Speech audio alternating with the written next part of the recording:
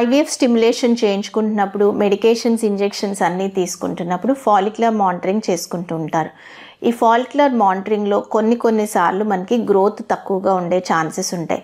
So slow growth of follicles in IVF, దీనికి గల కారణాలు ఏంటి? ఈరోజు నేను ఈ వీడియో ద్వారా ఎటువంటి వాళ్ళు మనకి ఎటువంటి కండిషన్స్లో 10 conditions where you can expect that follicle growth స్లోగా ఉండొచ్చు అనేది మనం అనుకోవచ్చు.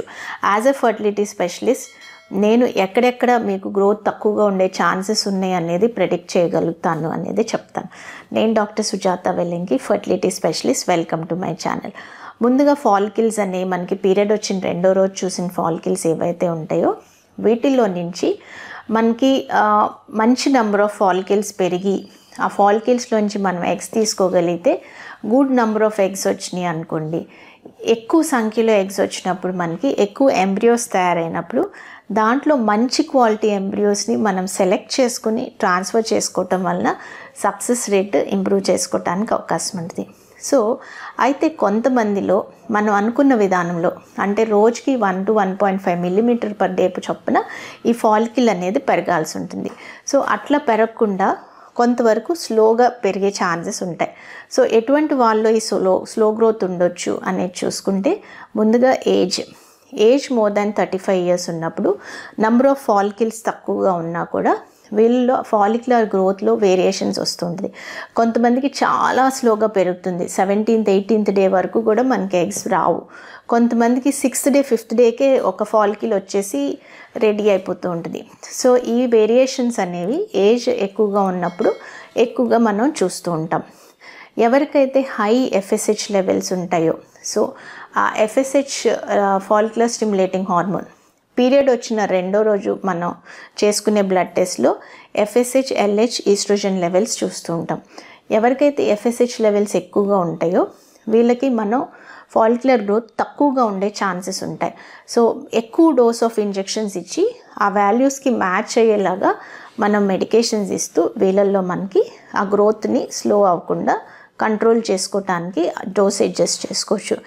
ఎవరికైతే ఓవరీకి రక్త ప్రసరణ తక్కువగా ఉంటుందో, ప్రీవియస్ ఎడేషన్స్ కానీ సర్జరీస్ కానీ అట్లా జరిగినప్పుడు వాళ్ళల్లో కూడా గ్రోత్ తక్కువగా ఉంటుంది. ఎవరికైతే ఓవరీ యొక్క రిజర్వ్ తక్కువగా ఉంటుందో, నెంబర్ ఆఫ్ సెల్స్ తక్కువగా ఉంటాయో వాళ్ళల్లో కూడా మనం స్లో గ్రోత్ ఎక్స్పెక్ట్ చేయొచ్చు.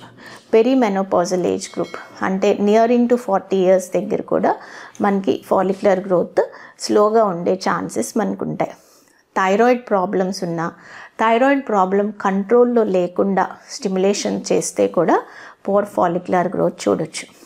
PCOD సమస్యలో హార్మోనల్ ఇంబ్యాలెన్స్ ఎక్కువగా ఉన్నప్పుడు, LH లెవెల్స్ చాలా ఎక్కువ ఉన్నప్పుడు ఎక్కువ టైం పడుతుంది. వీళ్ళల్లో ఏంటంటే ఒక బ్యాలెన్స్ ఉంటుంది అన్నమాట మనకి.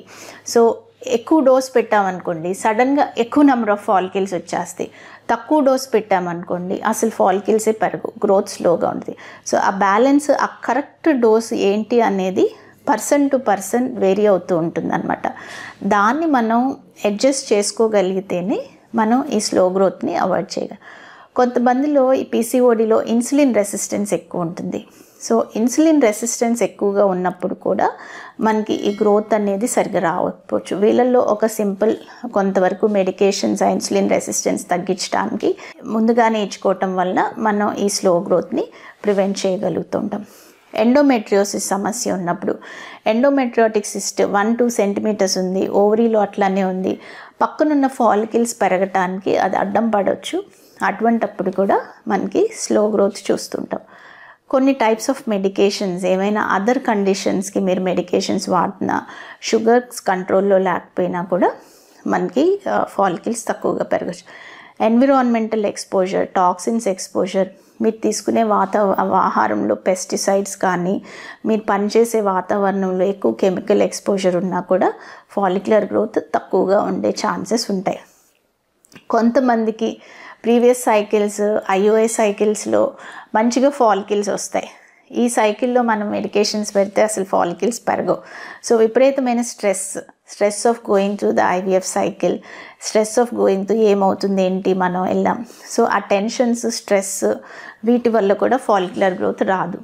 మోస్ట్ ఇంపార్టెంట్ థింగ్ స్ట్రెస్లో చెప్పేది ఏంటంటే, కొంతమంది వర్క్ కంటిన్యూ చేస్తూ ఉంటారు. వర్క్ చేసుకుంటూ మనం ఫర్టిలిటీ ట్రీట్మెంట్స్ తీసుకోవచ్చు. కానీ వర్క్ యొక్క స్ట్రెస్ ఎక్కువగా ఉండి దానికి ఈ ఐవీఎఫ్ యొక్క స్ట్రెస్ ఎక్కువైపోయినప్పుడు మనకి ఆటోమేటిక్గా రిప్రొడక్టివ్ ట్రాక్ షట్ డౌన్ అవుతుంది, ఓవరీస్ రెస్పాండ్ అవ్వకపోవచ్చు.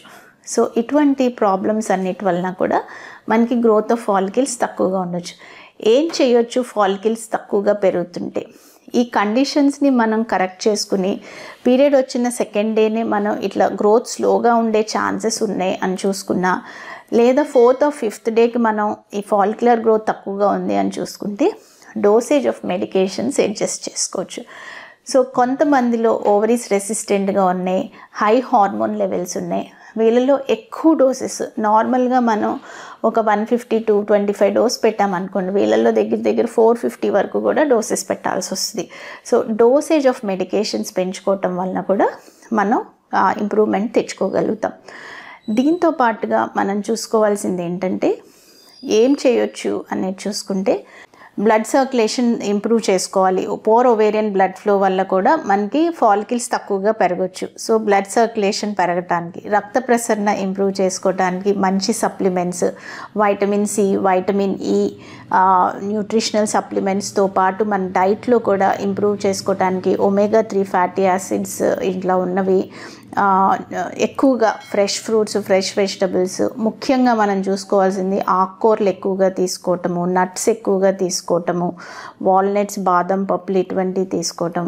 ఈ రకంగా చేసుకోవటం వలన బ్యాలెన్స్డ్ న్యూట్రిషన్, మంచి సప్లిమెంట్స్, సరైన వెయిట్, అంటే మనకి ఎక్కువగా వెయిట్ ఉన్నారు, బిఎంఐ ఎక్కువగా ఉన్నారు, కొంతవరకు తగ్గిన తర్వాత స్టిమ్యులేషన్ చేసుకోవటం, ఇటువంటి చేంజెస్ చేసుకోవటం వలన ఈ గ్రోత్ ఆఫ్ ఫాలికల్స్ తగ్గుతున్నాయి, స్లోగా అవుతున్నాయి అనే దాన్ని మనం అరికట్టడానికి అవకాశం ఉంటుంది. ఈ బ్లడ్ సర్క్యులేషన్ ఇంప్రూవ్మెంట్లో మనం other factors like life style చేంజెస్లో yoga, meditation, physical activity, రోజుకి అట్లీస్ట్ ఒక 10,000 స్టెప్స్ కానీ, ఒక 8 కిలోమీటర్లు నడవటం కానీ, లేదా ఒక హాఫ్ అన్ అవర్లో హై ఇంటెన్సిటీ ట్రైనింగ్ ఎక్సర్సైజెస్ చేసుకోవటం కానీ, వాకింగ్కి వెళ్ళటం కానీ, జిమ్ చేసుకోవటం కానీ, ఇటువంటి మీకు ఏది నచ్చితే అది, వాటిలో కొంత అమౌంట్ ఆఫ్ ఫిజికల్ యాక్టివిటీ ఉన్నప్పుడు, బాడీ మొత్తం మూమెంట్ ఉన్నప్పుడు సర్క్యులేషన్ ఇంప్రూవ్ అవుతుంది. సో బ్లడ్ సర్క్యులేషన్ వైటల్ ఆర్గాన్స్కే కాకుండా ఓవరీకి, యూట్రస్కి కూడా ఇంప్రూవ్ అవడానికి అవకాశం ఉంటుంది. స్మోకింగ్, ఆల్కహాల్ ఎక్స్పోజర్ ఉంటే ప్రివెంట్ చేసుకోవటం. మీ ఇంట్లో మీ పార్ట్నర్, హస్బెండ్ స్మోక్ చేస్తున్నా కూడా ఆ ప్యాసివ్ స్మోకింగ్ వలన కూడా ఓవరీకి బ్లడ్ సర్క్యులేషన్ అనేది ఎఫెక్ట్ అయ్యే ఛాన్సెస్ ఉంటాయి.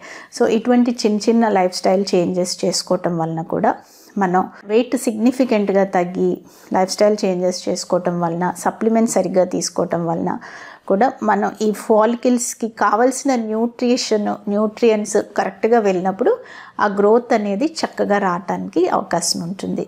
Hope you like this video and you found this video informative. Thank you very much for watching.